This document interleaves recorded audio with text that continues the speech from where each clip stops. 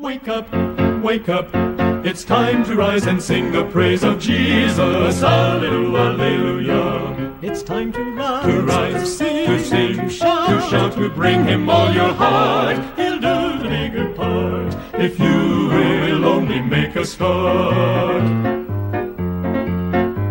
Now what good is a lamp without any oil? And what good is our life if we struggle and toil but cannot see God's... What if your blessings come through raindrops? What if your healing comes through tears? What if 1,000 sleep? Have a great Sabbath, fellow learners in the Sabbath School of God. Today, Faith Fuels through the Worship at the Doorstep ministry will be joining you in the study of this week's quarterly lesson. I am your moderator for today, Brother Pros Hintapanan Gonzaga Jr. But let me first introduce the focus topic of this week's lesson. The title of our lesson this week, April 24 to May 1, 2020 is The Bible Alone, Sola, Scriptura. Our text is found in Hebrews 4 verse 12, and it says, "For the word of God is living and active, sharper than any two-edged sword, piercing to the division of soul and spirit, of joints, of marrow, and discerning the thoughts and intentions of the heart." This week, our objectives of sharing are: at the end of the Sabbath School sharing, the brethren will be able to, number 1, establish the authority of the Bible in the Adventist faith and in the Christian way of thinking in general. Number 2, determine how the Bible can stand in the face of doctrinal conflicts and interpretative complications. Number 3, analyze the self-interpretative capabilities of the Bible in terms of simplifying or elaborating on its points. Innovations of congregational worship. Bacolod City Mayor Evelio Leonardia issued Executive Order Number 21, Series of 2020, declaring the city under General Community Quarantine, effective immediately. This declaration strengthens the social distancing advocacy of the City Council, thus implementing a ban on congregational assembly of churches to effectively control, if not eliminate, COVID-19 in Bacolod City. In compliance, SDA churches will now reach their congregations via information technology. Friendly reminder: this is a message from the content provider of Faith Fuels, Pros Gonzaga Jr. The content provider of this simple review of the lesson quarterly dissected the material using a layperson's analysis and psychologically anchored logic in order to have an alternative input in the lesson presentation. Thus, there is no claim of theological perfection, but rather a simple and experiential-based communicated learning system. Lord, make me an instrument of your peace. When there is hatred, let me sow love. When there is injury, pardon. When there is doubt, faith. When there is despair, hope. When there is darkness, light. And when there is sadness, joy. O Divine Master, grant that I may not so much seek to be consoled as to console, to be understood as to understand, to be loved as to love. For it is by giving that we receive. It is in pardoning that we are pardoned. And it is in dying that we are born to eternal life. Amen. Now, Brothers and sisters, let us have the week's lesson in a nutshell. The character of the Bible inside and outside prove it to be perfect and God-centered. It makes this literature a cut above the world's greatest. While it is shining externally as a classic of all ages and will never deteriorate, internally it can prove, interpret, expound, and simplify its own contexts. This is one unique characteristic of a book which in normality we use other references to simplify and interpret another. That is why, with these divine characteristics identified, the Bible cannot be challenged as the authoritative entity in our faith and love to God.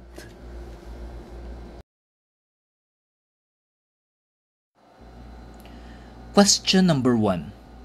Why is the Bible the ruling norm of the Adventist faith, and what are its characteristics that makes it a divine authority?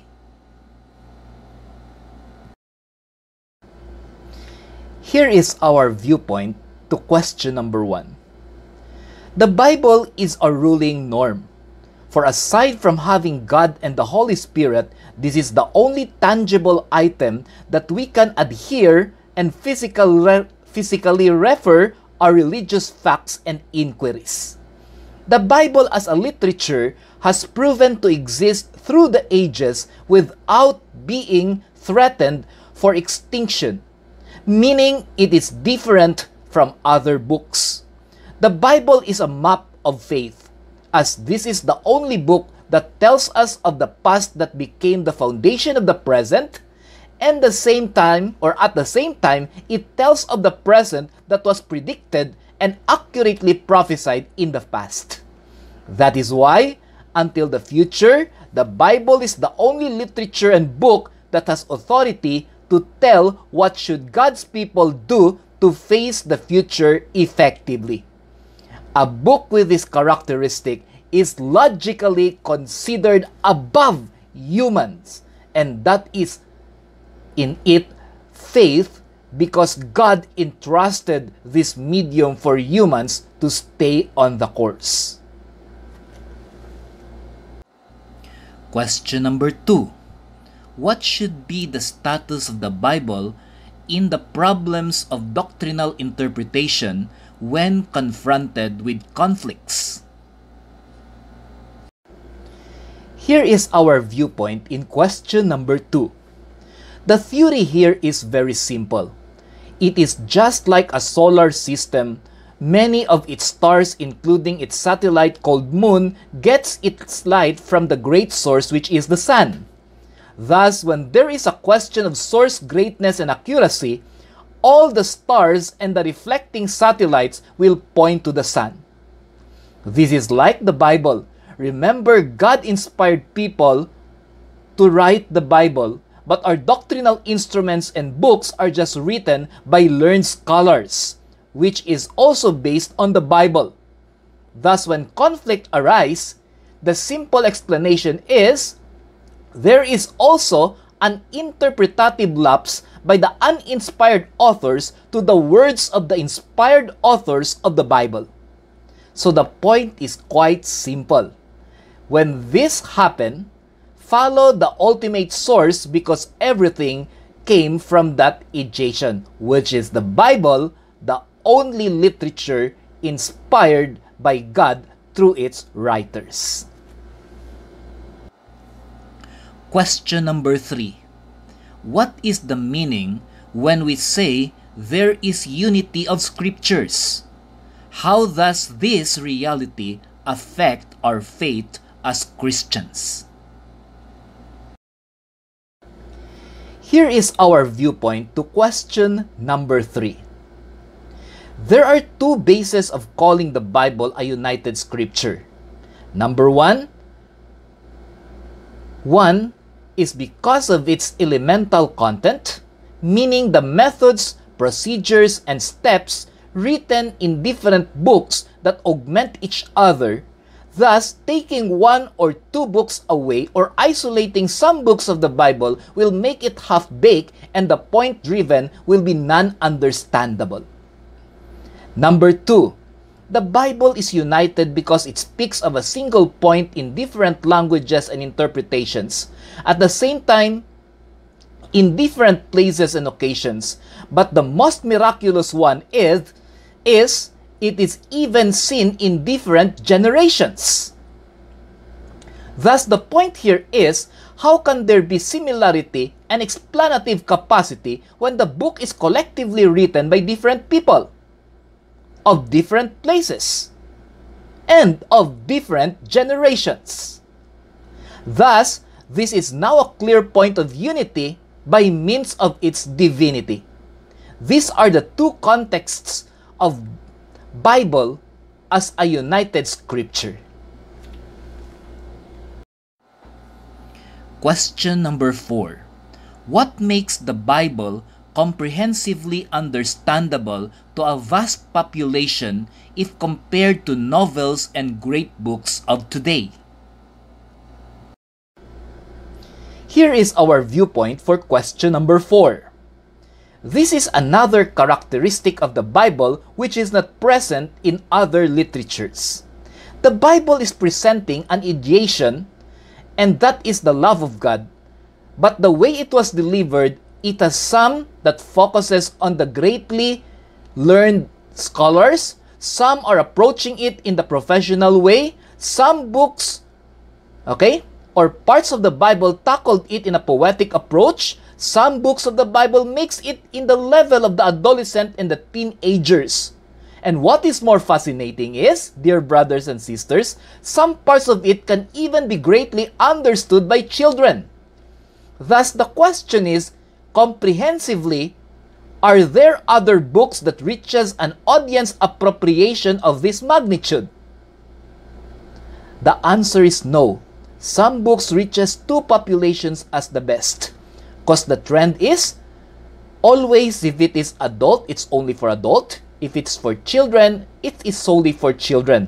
But the Bible miraculously combined everything and still came out very sensibly understandable and pointed to all the ages. Question number 5. The real norm is, we get another source to interpret a present complicated source. But why will the Bible be effectively interpreted only by the Bible? Here is our viewpoint to question number 5. Well, sometimes for a normal book, it is a no-brainer to use another book to refer to so that you can understand the first book which cannot understand. That is very, very practical. This is again exempting the Bible. For in the Bible, if some parts are a bit complicated, you can just get a biblical commentary, or for some good Bibles, it has concordances and references, then you can see aligned verses that may also consider the same points but this time given in simple writings, and at the same time, it is even referred to illustrations, and that is why it became understandable. Those are all located in one Bible, in one book. This is the very reason why the Bible can explain and simplify its own complication, because it is a united scripture. Meaning, some of its parts explained simpler or deeper a specific part that is being referred to. That is how great the Bible is. Question number 6.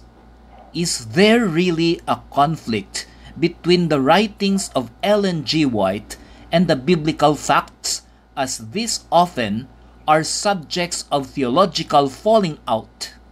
What are the facts here?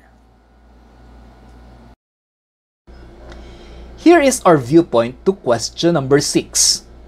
This has been a very long-standing issue in our faith, but what these clashing scholars fail to magnify is the outright admission of Ellen Gold Harmon White or commonly called Ellen G. White, God's prophetess writer, that the Bible is the source of her writings and that the Bible is above all other sources of explanations in our faith.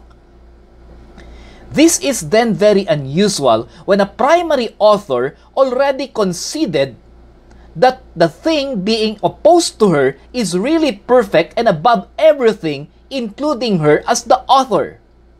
So in this context, when there is no resistance from the maker of a certain literature, it is then considered that if ever there are slight complications between the two, it should be referred to the greater light, which is the Bible, and not to the lesser light, which are the writings of Ellen White. However, these are very minute proportions of our teachings, and seeing the minute is more of trying to find something that will complicate these two great sources of our faith. Now, our duty is to simplify our faith and not to add complications to it. So if you are part of those complicating it, then you are trying to degrade our faith.